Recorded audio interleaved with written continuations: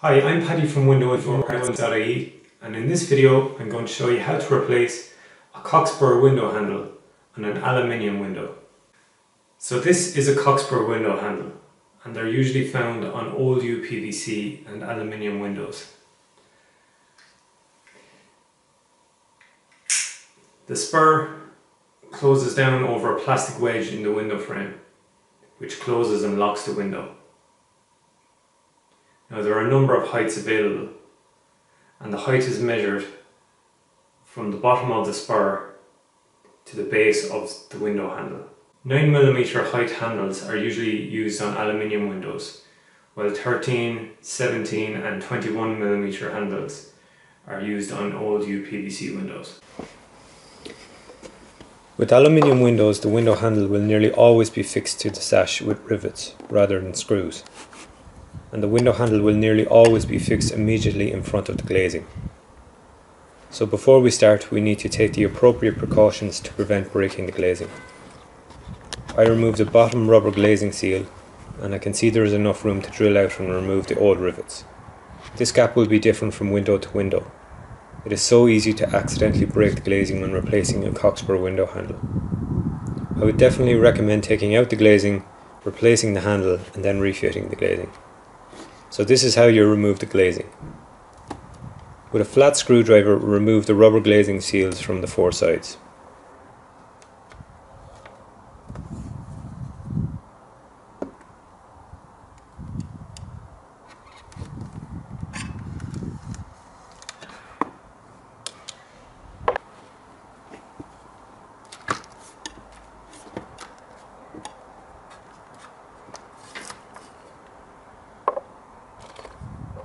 On the outside of the window, use a flat screwdriver or a paint scraper to remove the glazing beads. In this window, the top bead comes out first, then the sides, then the bottom. On some windows, the sides come out first, then the top, then the bottom.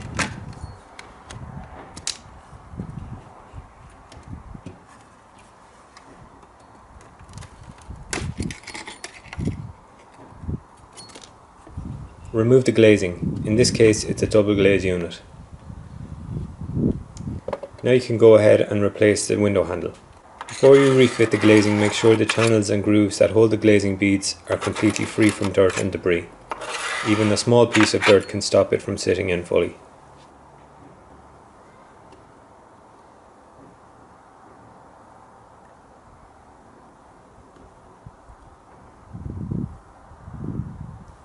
See these pieces of plastic? You might be tempted to throw them out, but these are so important. The double glazing sits on top of these. There's a couple of reasons you need these, but the main reason is so you don't break the glazing when refitting. As you refit the rubber glazing seals, it pushes the double glazed unit out against the glazing bead. If these packers aren't there, the double glazing gets caught in the bottom of the sash as it's being pushed out and breaks the glass. Sit the double glaze unit on the plastic packers and carefully refit the glazing beads. Keep an eye on where the rivets are against the double glaze unit. If your rivets protrude too far, they can also break the glazing.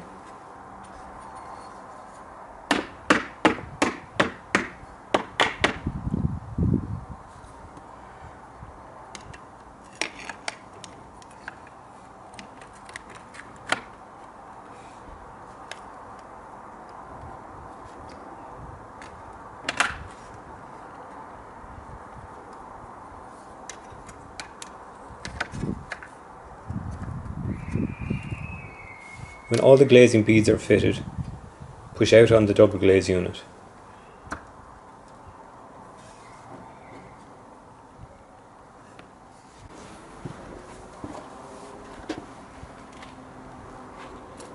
Refit the rubber glazing seals, starting with the bottom, then the top and then the sides. The rubber glazing seals should push into place using your fingers. If you are finding it difficult to push the rubber glazing seal into place, it could be because the glazing bead isn't sitting in place properly. Remove the glazing seal and check that all the glazing beads are fully sitting in place.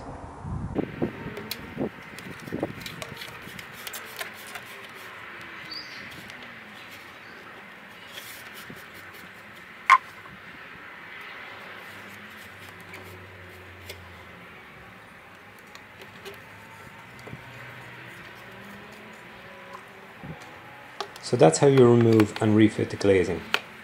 And I would definitely recommend removing the glazing if you have any doubt about the space you have. This is the process of replacing the cockspur window handle. Use a paint scraper and put it in the gap behind the handle.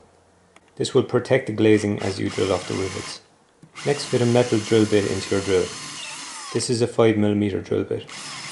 Carefully drill the heads off the rivets.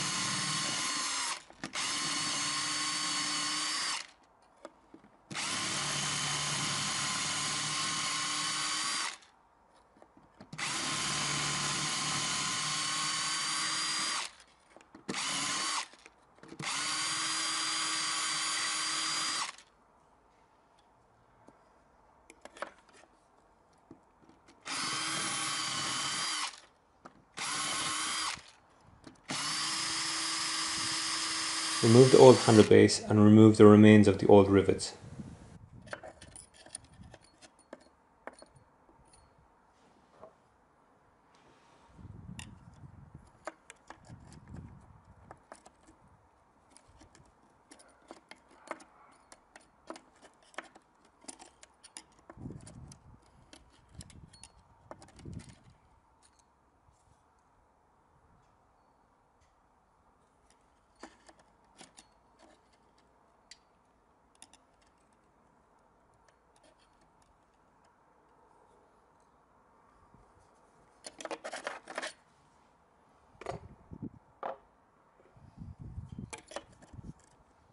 Drill out each hole.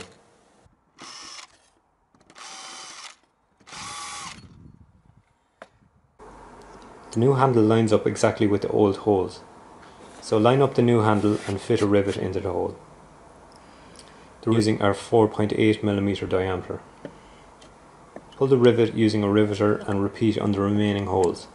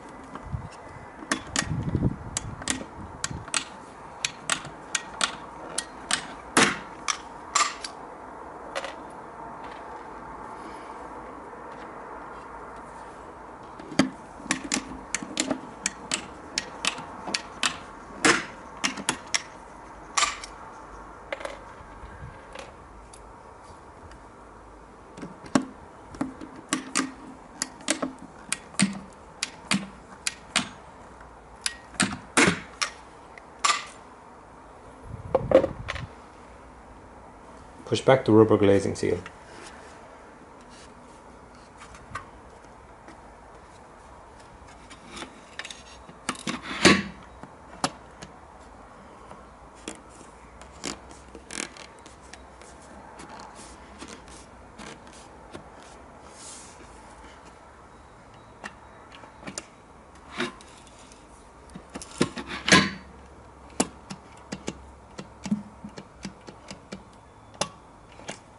Test the operation of the handle and the window, and to finish off, fit the cover cap.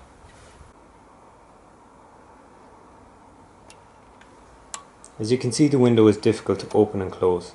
This is because the hinges are broken. This is the reason why the existing handle broke in the first place. All the extra force used to open and close the window is put onto the window handle, causing it to break. Check out my other video on how to replace the hinges in your window. And that's how you replace a cockspur window handle on an aluminium window.